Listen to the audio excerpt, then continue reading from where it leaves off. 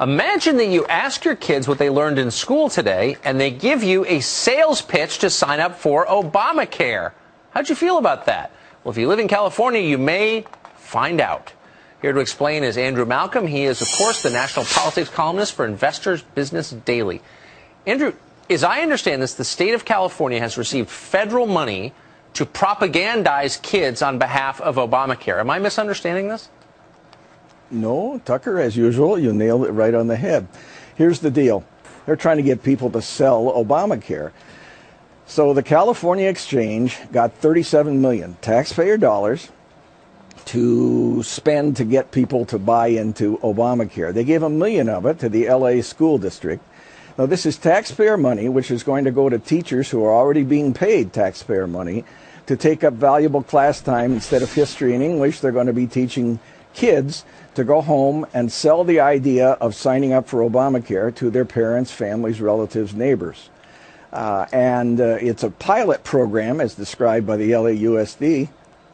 And if it works, they say they're going to use it, training kids to indoctrinate them for other government messages. It's amazing. This is Cameroon stuff. I mean, that's one of the creepiest things I think I've ever heard. Are people up in arms in Los Angeles about this, or does anybody even notice? Nope.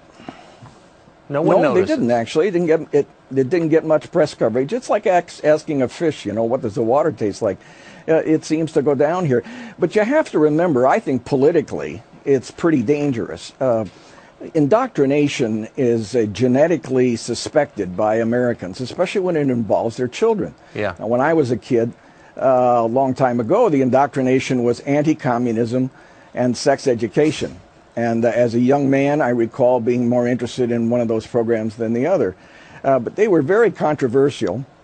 And now we have this one.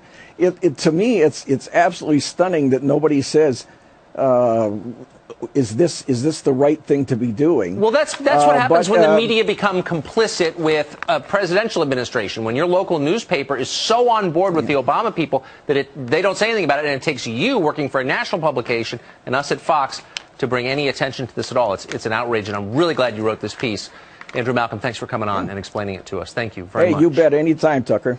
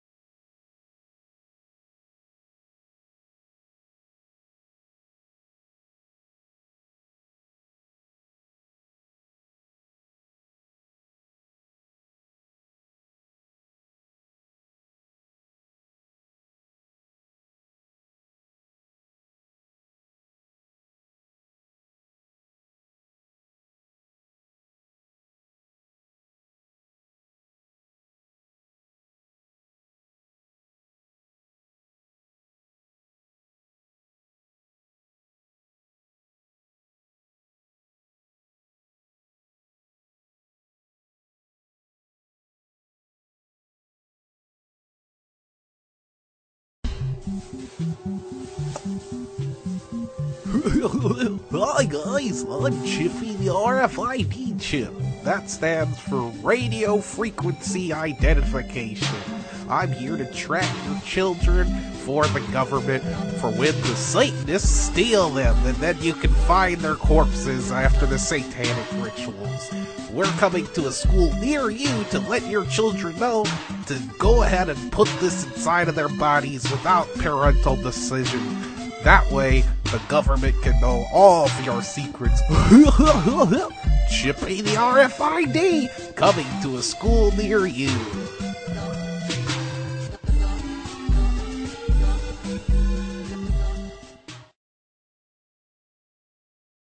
Hi, I'm Josie. Are you tired of making and remaking new ID cards for your cafeteria each year? Do your little kindergartners have a hard time remembering their PIN numbers? Are you concerned about the security of your students' accounts? Get rid of those pesky ID cards and numbers and use something kids can't lose or forget: their fingers. Identimetrics biometric finger scanning system was specifically designed by a school principal who shared your frustration with ID cards and numbers. Identimetrics is the leader in providing finger scanning ID systems for schools all over the country. It will work with the POS software that you are already using. And since no fingerprints are ever taken or stored, privacy is ensured.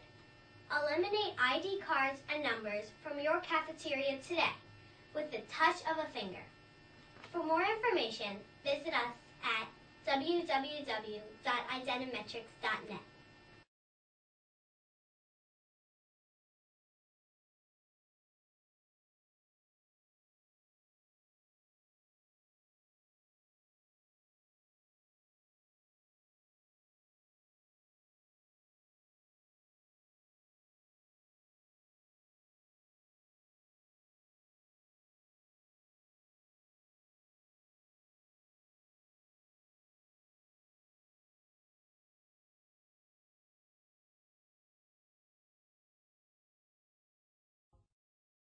We are back, and I'm here with Dr. Catherine Albrecht of the Dr. and Catherine Albrecht Show from 4 to 6 p.m. Eastern on the Genesis Communications Network. She's a dynamic radio personality, and she's written 6 books and videos, including the bestseller Spy Chips, How Major Corporations and Government Plan to Track Your Every Move with RFID, and The Spy Chips Threat, Why Christians Should Resist RFID and Electronic Surveillance. So thanks for joining us today. Hi, Liz. I'm really happy to be here in Austin. It's a lot of fun to be in Texas right now. A lot of things going on in this state. A lot of things are going on in this state. And it looks like on Monday you went to a public forum about the RFID. Yeah, unfortunately, as much as I love Texas, you guys are the epicenter of a pretty nasty attack that's going on right now, and that is the tagging of school kids with remotely readable radio tracking beacons, literally on tags around their necks. So we've got 4,200 children in the Northside Independent School District, which is one of the poorest, least performing school districts in the state of Texas, down in San Antonio, where essentially the administration has said, we will track you every 25 seconds using reader devices buried in the hidden in the ceiling, and we will make a record all day long of every place that you go.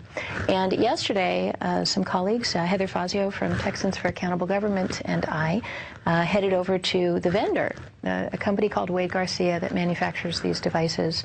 And we were given a 3-hour interview and tour of their facilities, very small facilities. It sounds like it's a big manufacturing plant. It actually wasn't.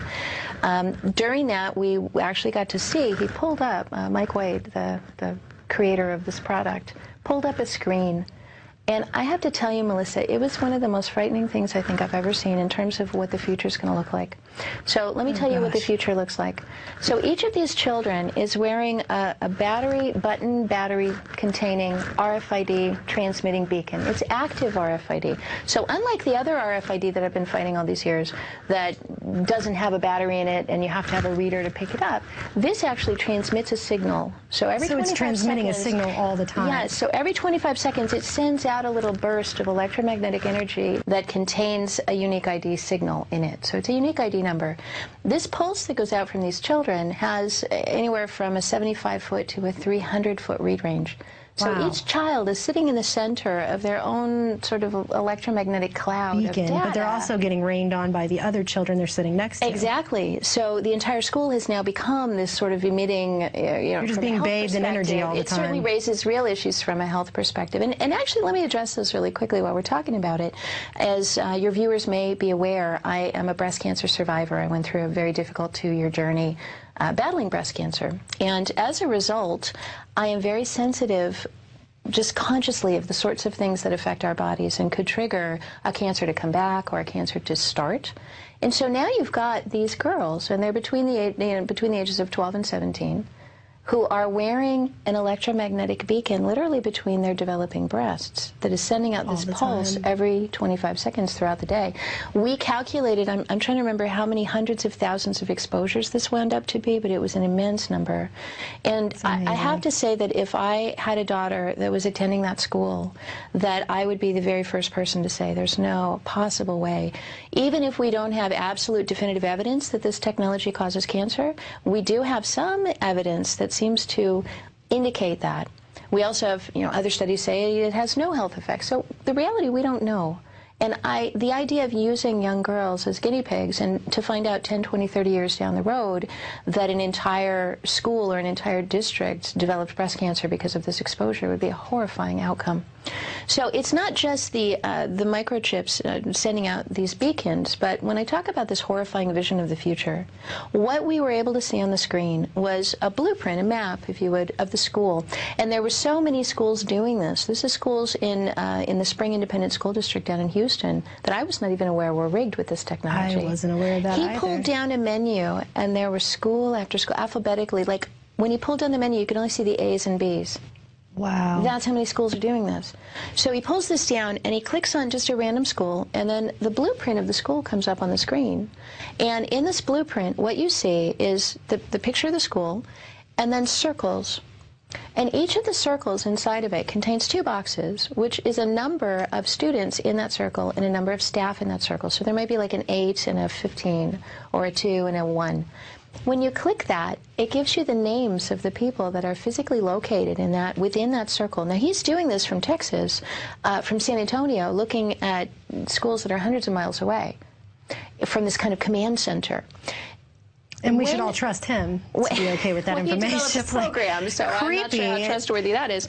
But as he pulls it down, you could then pick any one of the names and click it, and then bring up that person's picture and their name and all of their personal information and their student ID number, and you now know exactly who's in that circle. So you're turning a school into an electronic concentration camp, basically. It is, and what's fascinating about it is I've never actually seen a system for tracking and tagging people that worked that seamlessly. I've seen a lot of systems that make efforts to try to tie in video cameras and do various things, but I've never actually seen in real life a system that does track people in that way.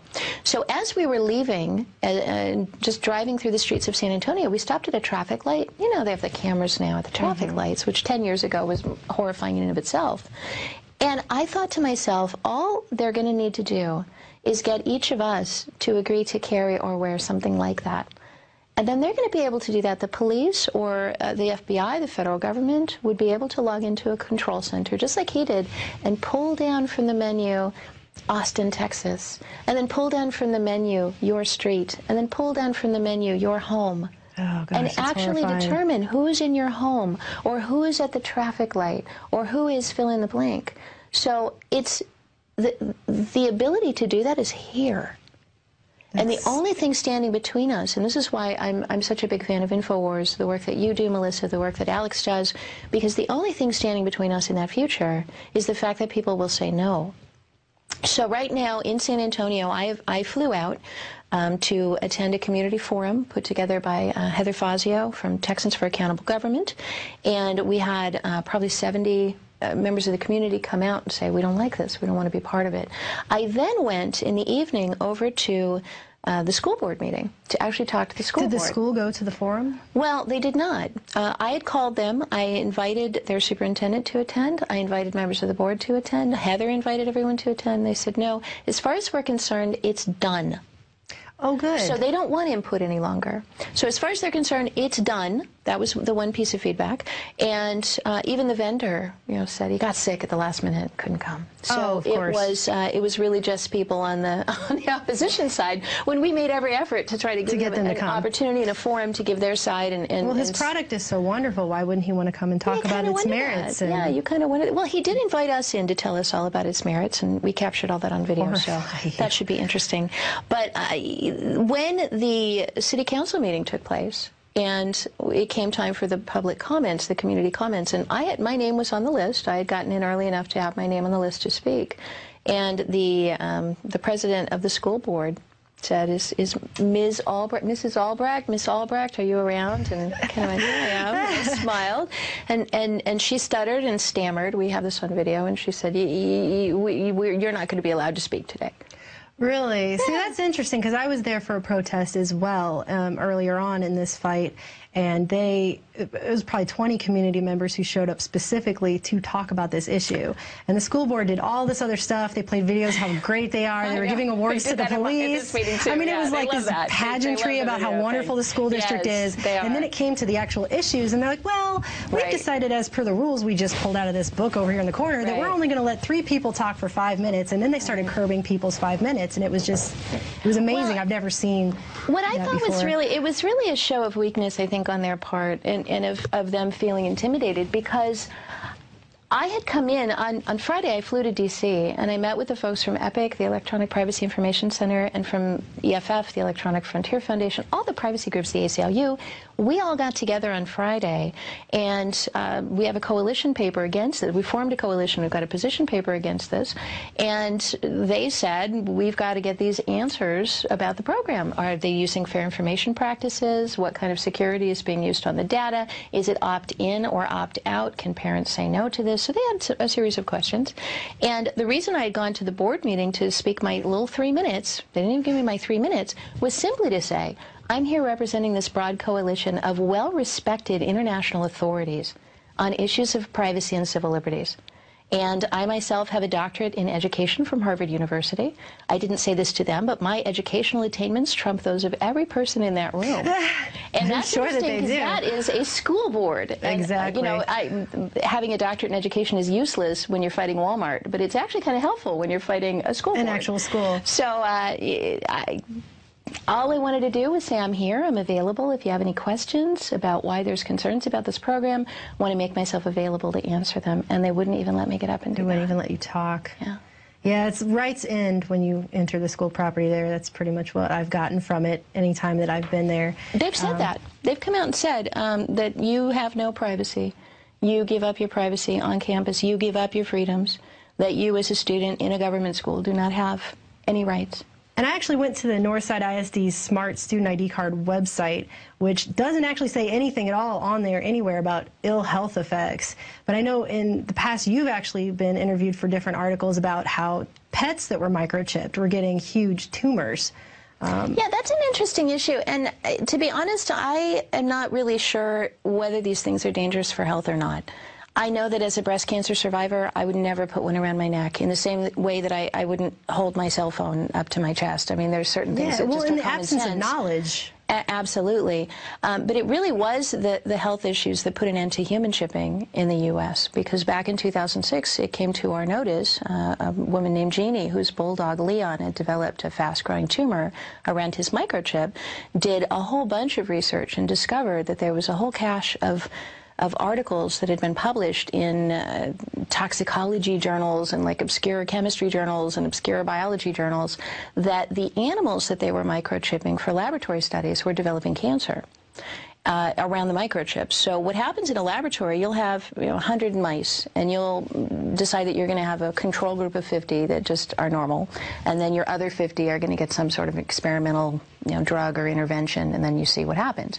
What they discovered, though, was that they were microchipping all 100 mice so that they could easily scan them and identify which mouse was in which group, but the ones that received the chemicals were getting cancer around the chips, and then they looked and discovered that the ones that hadn't had anything done to them but the chipping were getting cancer around the chips too.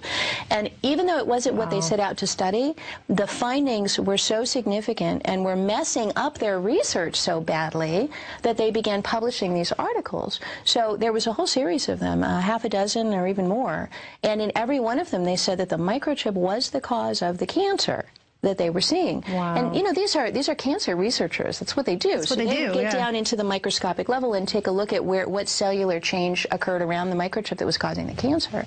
So when we revealed that information in 2006, 2007, we actually were able to put an end to the microchipping of humans.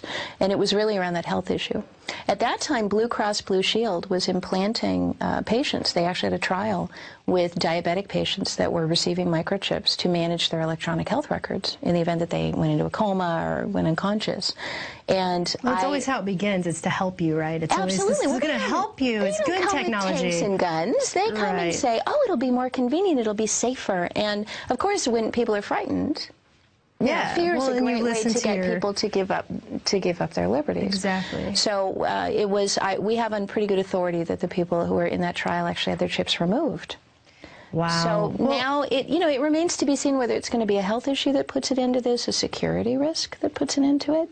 The real scary part to me is not even the health issue. It's the fact that when these kids leave campus, they're beaming out that unique ID number at a huge swath of distance. So any predator that is able to pick up the Heather signal Fazio even had once talked about that, yeah. is able to You can now buy those trackers, right? You can stand get them like on outside a eBay? child's home. Yes, stand outside a child's home and identify whether the child is home, look in the driveway and see that there's no car there, know that the child's home alone. That's horrifying. I mean, it's truly frightening. Yeah, Heather was able to actually do a FOIA request and get a list of all the names of the kids from the Northside ISD in that request. Yeah. And so she was talking about, I had read that if you just pair that up with buying an RFID tracker, there you go. I mean, it's horrifying, the implications. You couldn't just buy it off the internet. I suppose that's the one silver lining. You would not be able to just buy it off the internet. Okay. You would have to engineer it. But the parts used, they operate at 433 megahertz, which is a hobbyist frequency. It's not licensed by the FCC. It's not a special frequency that only certain people can use. It's broadly available. The parts to put it together are widely available on the internet. So it would be a little bit of work, but not more work than a truly determined stalker would be willing to put in. That's horrifying. And I think, like you spoke about, you were a cancer survivor. My mother, 5 years ago, she was diagnosed also with non-Hodgkin's lymphoma. And the sad state of affairs in our world today is that the first thing that happened when they told her you have stage 4 cancer, we had to sit and go, well, what could it be? Is it the GMO that has been shown in independent tests to cause tumors in lab rats? Is it, the CFL light bulbs? She had filled her house with these light bulbs that are always putting out that really high, low frequency wave, and she's closed in with that all night long. Is it that? I mean, is it, all the chemicals that are being sprayed on the food? Is it this constant inundation with all the other frequency that's around us all the time, the smart meters? And she was living in a place that had that. I mean, and you just don't know anymore because we have so much stuff happening all around us all the time, and you have to follow the money on some of these things. I mean, isn't this Northside ISD, aren't these people standing to make a substantial amount of money off this as well? This is a couple hundred, it was a $200,000 contract to put this in, and this is just the pilot. So this is 4,200 kids out of over 100,000 students in the district. So do the math. I mean, you multiply that out, and you've got literally millions coming into this small company. When we interviewed them on camera yesterday and said, what would it look like if you got the contract for the whole country?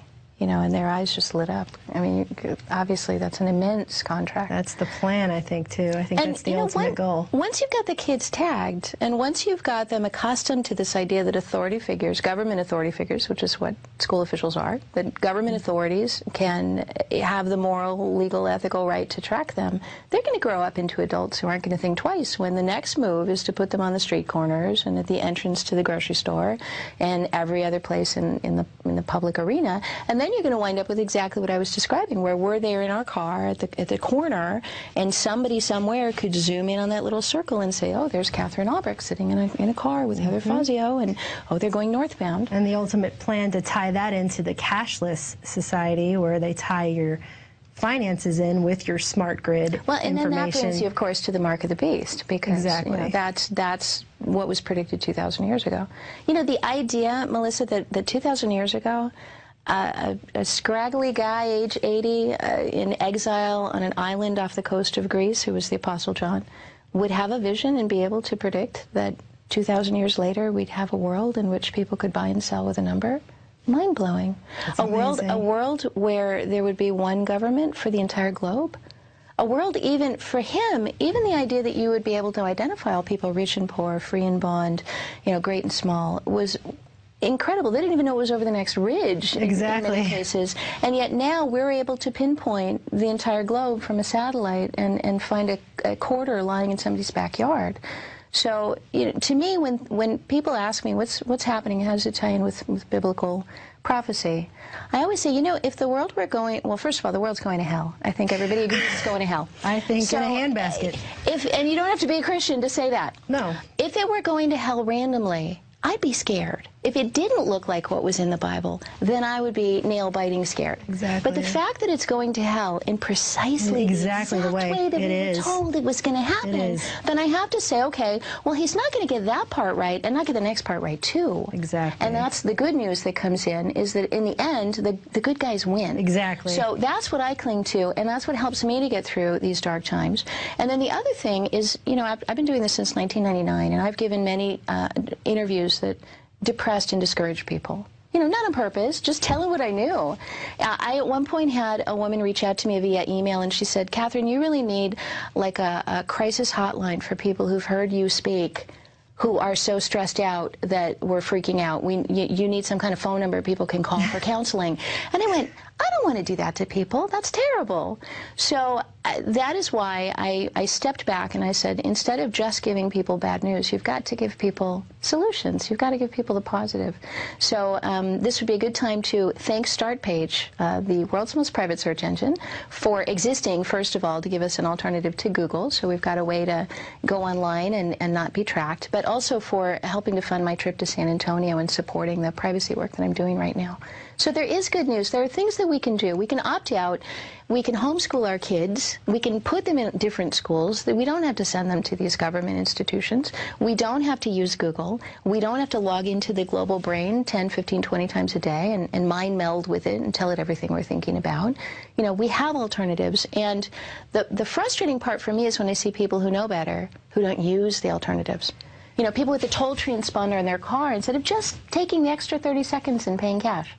You know, tracking device on your vehicle. You don't have to do it. Once it's mandatory, then we'd have a different conversation. But when these things are voluntary, people shouldn't do them. No toll transponders.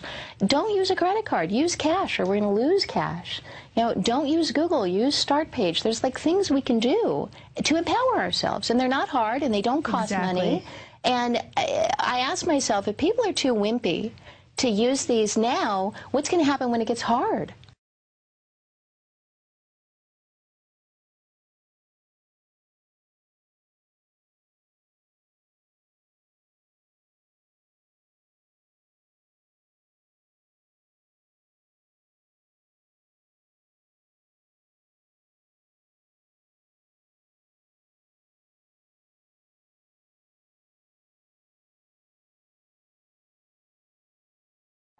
But even under the new Common Core, even if they said 3 times 4 was 11, if they were able to explain their reasoning and explain how they came up with their answer really in words and in oral explanations, and they showed it in the picture, but they just got the final number wrong, we're really more focusing on the how and the way. Going to be correcting them. Oh, absolutely, right? Absolutely. We want our students to compute correctly, but the emphasis is really moving more towards the explanation and the how and the why, and can I really talk through the procedures that I went through to get this answer, and not just knowing that it's 12, but why is it 12?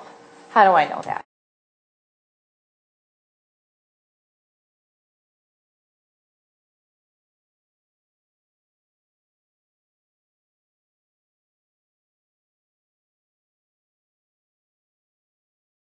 Just met this woman, Erica, who's involved in state politics, and especially regarding math. And we're talking about the problem in our state regarding students' math ability has really gone downhill recently, and some of the controversial policy implementation that's taking place. So, Erica, could you just give us a heads up on what you were talking about with this Common Core concept? Yes. Common Core is a government program. They will try to tell you that the states all designed this. That is not true. It was the CCSSO. Wow. And they basically want all students in America to be on an even playing field across the board. So they created these standards, as they call them, that are supposed to make our children global citizens and be able to compete internationally. They say that these are internationally benchmarked and rigorous. These are their 2 favorite terms. So everything you read about Common Core will say internationally benchmarked and rigorous. We have been able to disprove both of those claims.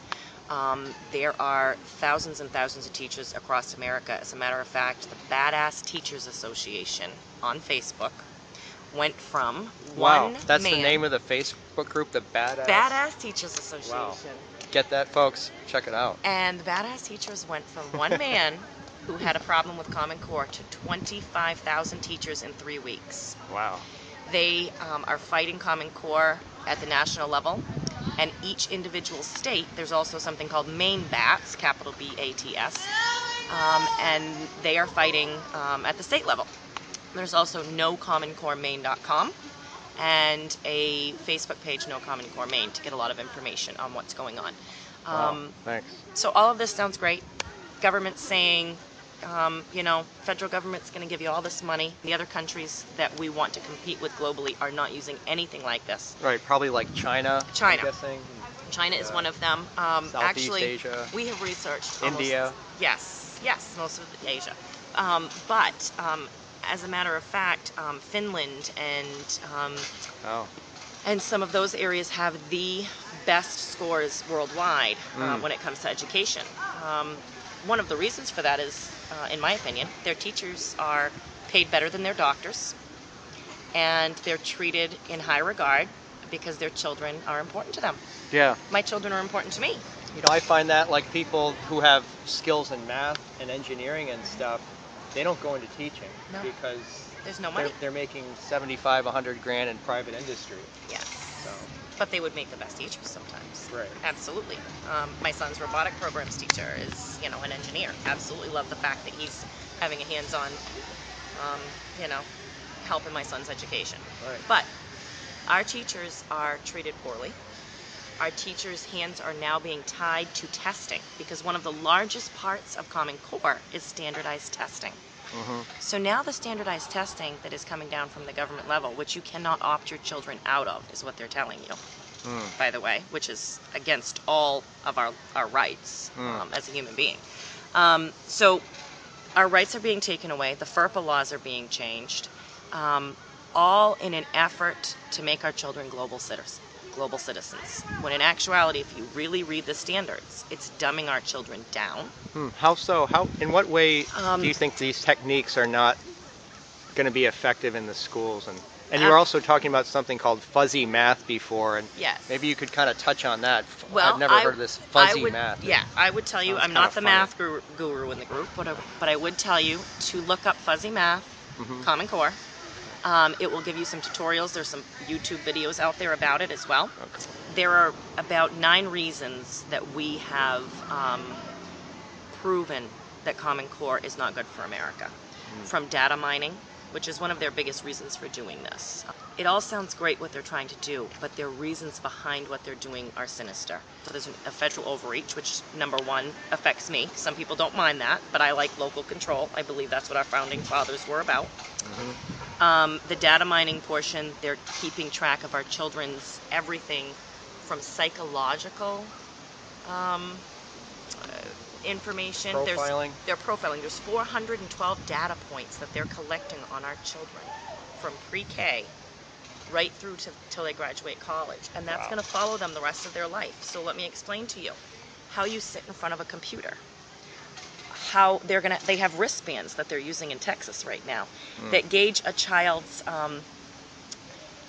pulse and decide how they are paying attention to the teacher, and it feeds back to the teacher. Wait a minute. This sounds like science fiction or something. It does. Is this actually going on? It's really going on. It's really, truly going on. Where they're measuring the students' vital signs? They are measuring, not only that, responding? But now that computers have these wonderful cameras, they are actually engaging their eyes and their posture on the computer from kindergarten on to see how they're reacting to the questions that they're being asked. Wow. That goes a little deeper than testing. Right. This is a universal problem. This is not in the state. We have 45 states who have adopted Common Core because they were promised race to the top money. Maine was one of them. We adopted it, and then we received 0 money. As a matter of fact, they tried to say that it would cost nothing to implement this. Jamie Gass from the Pioneer Institute was here this week in Maine to help us with the press conference. And it is estimated to cost Maine in 1 year alone $85 million to implement Common Core. I'm just curious, is Governor LePage down with this program? I haven't read anything in the news about this. Well, that's another whole story. I do believe that with his heart, he really is a big component of education. He does stand behind education. It is one of his things. And as a matter of fact, Commissioner of Education Stephen Bowen, who was appointed by LePage, resigned as of last Friday to head to the CCSSO, which is the chief operating area of in Washington, D.C., who wrote these standards. And he is now going to be one of the major people pushing Common Core at the national level. A little funny there. So he's going to have some influence in Maine. He's going to still have his influence in Maine. However, I believe that the influence that he's had thus far has been single-handed, and he has not kept the governor informed of what's going on. Because when the governor has been asked about Common Core, he believes that it's not here. He did not know until recently that we were actually doing Common Core, because the legislation that passed never had the words Common Core in it. LD 1422, take a peek at that when you have a moment. Wow. Well, I'm sure a lot of people maybe have been wondering about these issues, and maybe they can get some answers from these websites that you pointed out. And yeah, thanks a lot for the heads up on this subject. There's Erica telling us all about Common Core. If this is happening in your state, please drop a comment. Would really like to hear more about this this kind of controversial subject regarding math education in our public schools.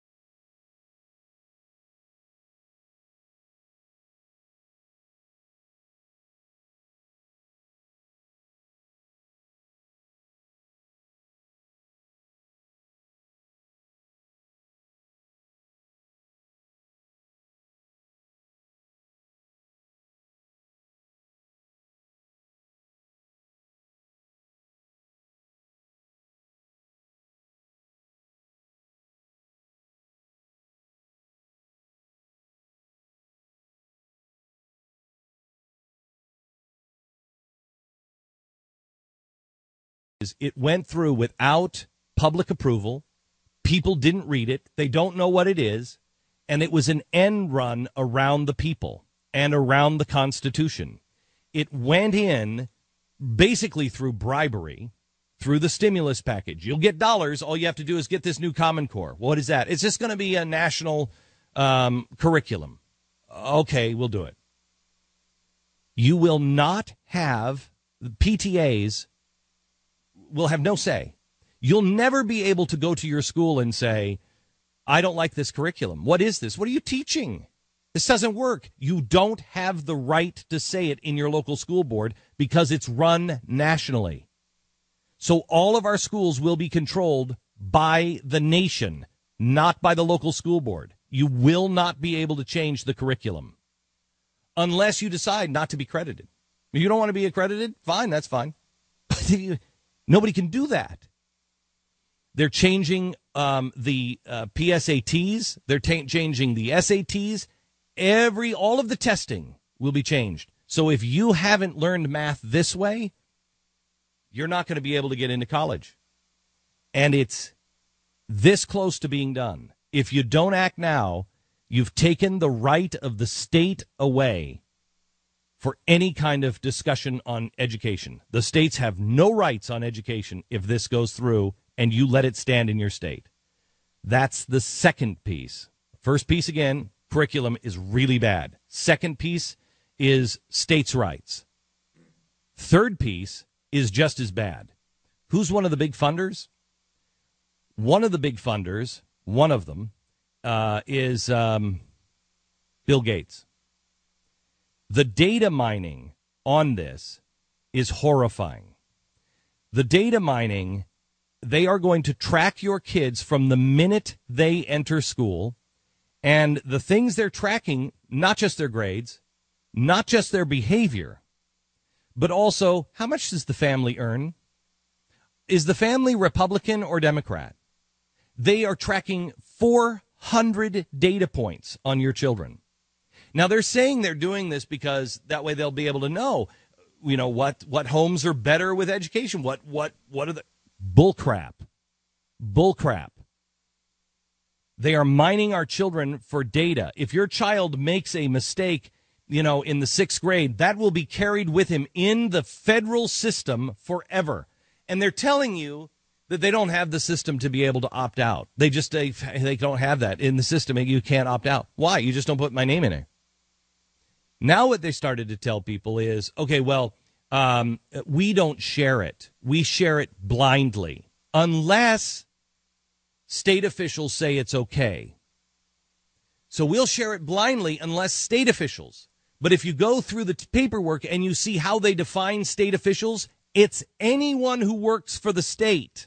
It's like you could have somebody who's working for the state who's not the Board of Education, not the governor, just one of the officials from the state. Is like, yep, you can use that. This is really horrific.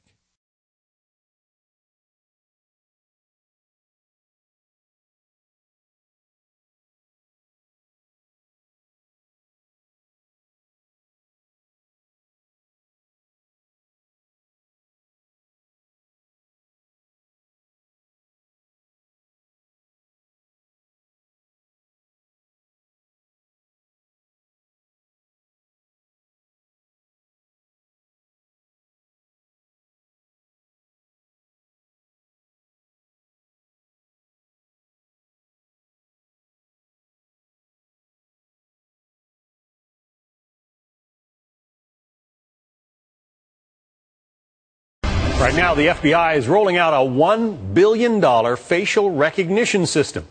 This high-tech program has been undergoing testing since February. It compiles mug shots, iris scans, and more, and is finally said to be ready for launch. Julie Banderas is following this story from our New York newsroom. Tell us about it, Julie. Yeah, John, the FBI is now revealing its next generation, if you will, effort to weed out the bad guys. As you mentioned, $1 billion. They've put it to the test so far in several states since February. The facial recognition system compiles mugshots, DNA information, iris scans, and voice recognition, which matches surveillance images with photos of known criminals to help agents better identify and catch suspects. Now, the system works in two ways. It can compare an image to the FBI's massive database of mugshots to pinpoint criminals. It can also track suspects in surveillance footage by honing in on their faces in a crowd. There are those opposed to the idea, though, such as Democratic Senator Al Franken, who suggests the database raises serious privacy issues. Several public advocates are also wary of the project, fearing it will eventually extend beyond criminals to include images of the innocent. Meantime, the FBI says the database used in the pilot studies thus far only comprised of mugshots of known criminals. It remains unclear, though, if images of the general public will also be included when it is nationally implemented by the year 2014, John. So wow, fascinating. They may be looking at you. Let's hope not. But then again, I don't have a criminal record. That's a good thing. Julie Banderas, thanks. Images of the general public will also be included when it is nationally implemented by the year 2014, John. So the FBI doesn't know where to find you now, but they will soon.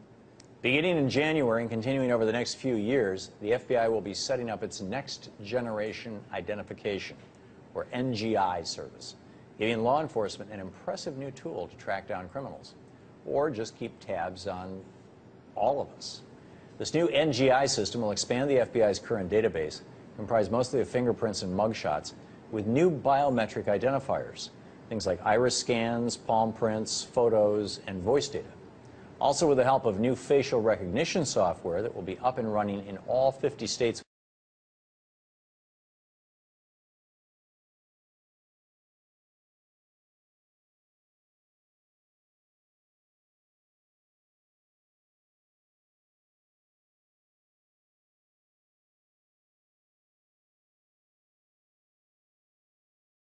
Finding just about anyone will be easier than ever for law enforcement.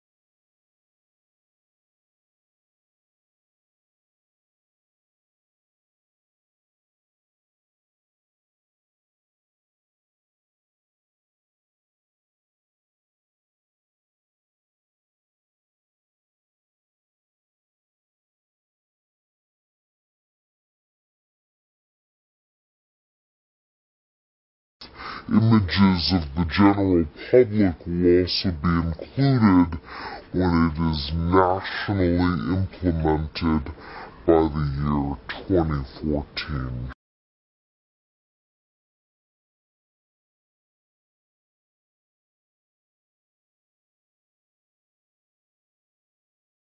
Or just keep tabs on all of us.